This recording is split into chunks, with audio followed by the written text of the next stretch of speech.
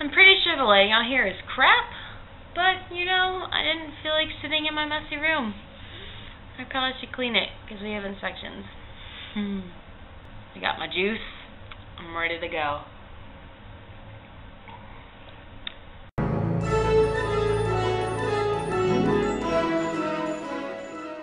Hey y'all! So I thought that I should make a little video talking to... I have to burp. It went away. We're good. So I thought that I'll make a little video talking to y'all today about something that has come up recently in my life, and that is that I am extending my program. Yay! I thought I would tell you how this whole thing kind of happened, because it happened rather quickly. And I just wanted to share with you why I am extending and what I'm going to be doing and all that fun stuff. So here we go. So basically, applications to extend came out in the beginning of October, and up until that point, I was kind of, I was very excited to go back to BG in January. I was ready to meet my G Little and hang out with all my musical theater friends and, you know, do all my fun college things that I like to do.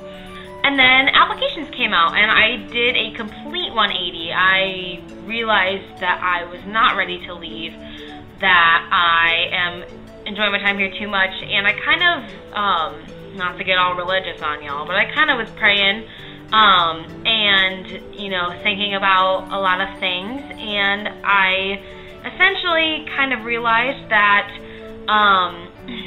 there's something that I have not completed in my time here. I feel like I'm not done here yet. I know this is like a weird thing, but it feels like that I have something that I need to complete still, and I haven't done that yet. And because of that, I, you know, started thinking I'm not ready to leave. I think I should extend. So I knew the first people I had to talk to about this were my parents, because they were kind of the ones that, you know, I had talked to originally, like, it's only going to be January, I'm not going to stay, I need to finish school, you know, all that stuff. So I put together this whole presentation for them about why it would be a good idea for me to extend, and what I would benefit from it, and why it wouldn't mess with my schooling, and they were very surprisingly cool with it. I was worried, very worried. I almost had a panic attack before I Skyped them. And I started crying while I was Skyping them because I was so nervous to talk to them. And they basically, you know, had a lot of questions for me, a lot of things that I need to talk to with people at school about, to make sure that, you know, I wouldn't lose my student status, I wouldn't lose my financial aid package, and that ultimately, you know, extending wouldn't mess with my schooling, because that is, you know, the reason I'm down here is because I'm in college. So, you know, they wanted to make sure that that wouldn't screw up any of my schooling stuff. So I talked to, you know, people in the internship office, I talked to financial aid people, and I found out that, you know, if I completed a certain, you know, if I completed a certain class and did some things, that I wouldn't lose my student status, I wouldn't lose my financial aid, and all I had to do was submit an application to extend my program, and that was it. And then I had talked to my advisor, because I, you know, was thinking about my classes and stuff and how I could make it work. Essentially, there is a class called Major Event for my major that I have to take 2 times throughout my college career, and it's only offered in the fall. So normally I would be taking it this fall and next fall, but because I'm here, I'm taking it next fall and the fall after. So no matter what, I have to be in school until fall 2016 so I can complete that Major Event class. And after talking to my advisor and going through my core requirements that I need to graduate, I realized that I have so few classes left. Go me for doing 17 credits every semester for the last 2 years.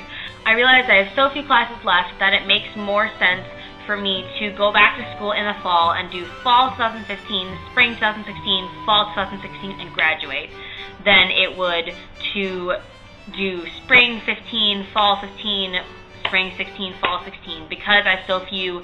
You know, I'd just be dragging it out, doing the bare minimum, and it wouldn't make sense financially. It would just be, you know, dragging it out and, you know, I can't talk.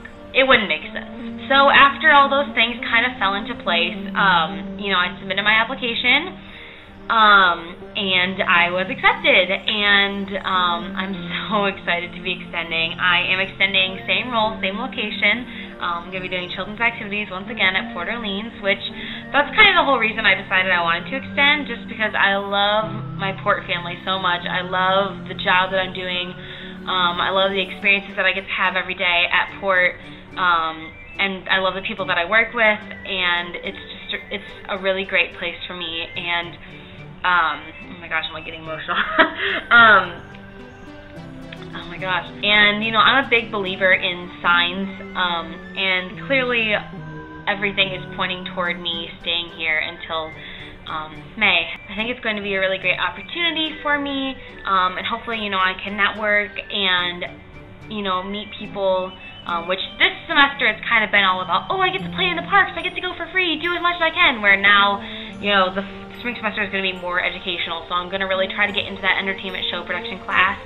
I am going to try to network with people as much as I can, meet people in the entertainment business, meet people higher up in, you know, recreation, and just kind of see who I can meet and see what connections I can make. But yeah, so that is my story about extending, and like I said before, I'm so excited. I can't wait to see what the spring semester will bring. And I can't wait to spend 4 more months down in Florida. Alright, y'all, that is going to be it for today. Hopefully this is not too long. I guess we'll see what happens when I edit it. But I will talk to y'all in our next vlog. Bye!